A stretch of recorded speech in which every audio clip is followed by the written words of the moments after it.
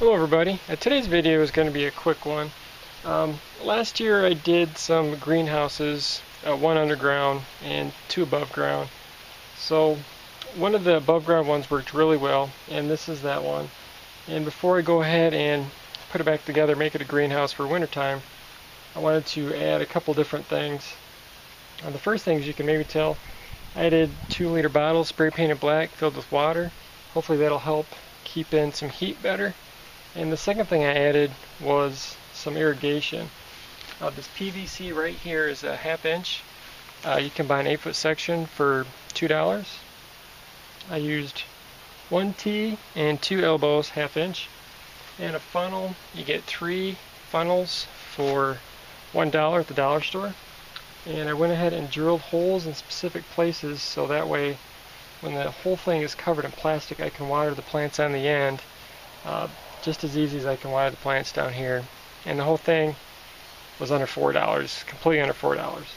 So let me go ahead and just show you real quick what it looks like, because I'm putting the water through, but it's very basic, very simple. But it would be great for people with the really long hoop greenhouses so they can water the plants equally on all ends with just plain rainwater. Okay, so the first thing I did, I placed the plants where I wanted them, put this in the ground and just drilled the holes above the plants, real simple stuff. I used a real small drill bit, but however big you want it, that's up to you. So real quick, add some water. Did the water, it just comes right out. So let me go ahead and cover this up and show you what that looks like. Okay, here's a quick glimpse on the inside. As you can tell, I got a bunch of strawberries, got some basil in there, and I got a cactus in there. I think it's called a desert rose, I'm not sure on that though. So I'm actually thinking of trying some seeds in here to see how well they'll grow in pots as well.